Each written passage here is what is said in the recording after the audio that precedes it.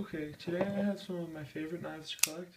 They're Joker style knives, same kind he used in the movie Batman Dark Knight. They were copied from the Dalton Cupid model, and they're a pretty affordable knife to purchase. This is a Fury Zapper, if you want the actual model of it.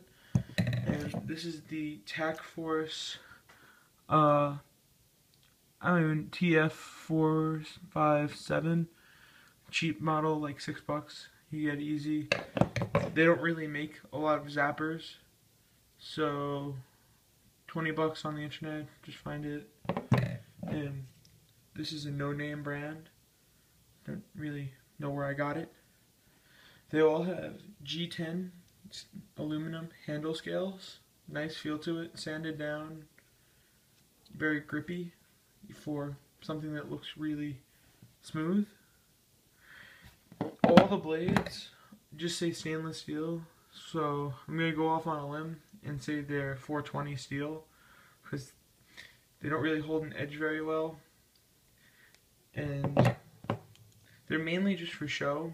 Like, you pull it out, looks really cool. Joker, why so serious? Pretty fast action, but the problem with that is sometimes the screws pop off and you won't really find them. That's why I like this one the best. Some of them are actually riveted, and it's just much more secure. This was about $30 from a flea market by my house.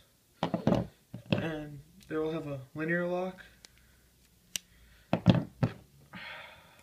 The blades, all of them are 3.5 inches long, and the close length is 4.5 inches.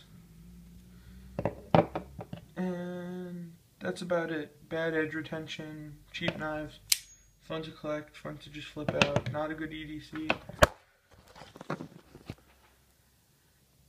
And that's about it. Thank you for watching. 5 people who are going to watch this.